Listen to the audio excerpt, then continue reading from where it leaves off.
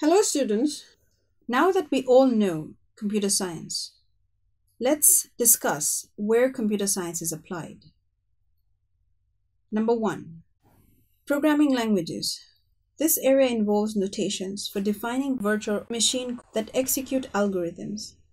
The effective translation from high-level languages to machine code and various extension mechanisms can be provided in programming languages.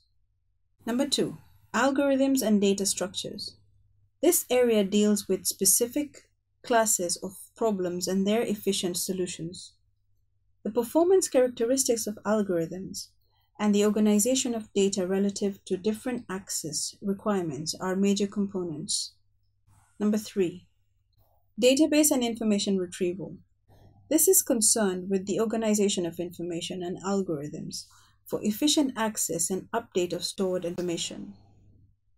Modeling of data relationships, security and protection of information in a shared environment, and characteristics of external storage devices are included in this area.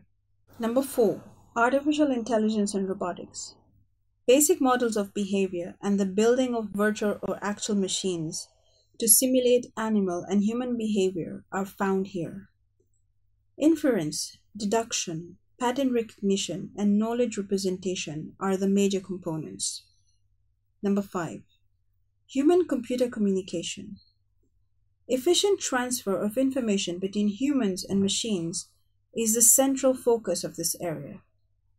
Graphics, human factors that affect efficient interaction and organization and display of information for effective utilization by humans are included here. Number six, operating systems. This area deals with control mechanisms that allow multiple resources to be efficiently coordinated during the execution of programs. Included are appropriate services of user requests, effective strategies for resource control, and effective organization to support distributed computation.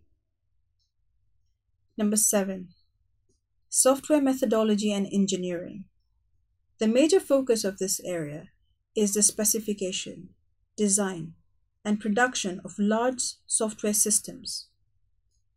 Principles of programming and software development, verification and validation of software, and the specification and production of software systems that are safe, secure, reliable, and dependable are of special interest. Thank you.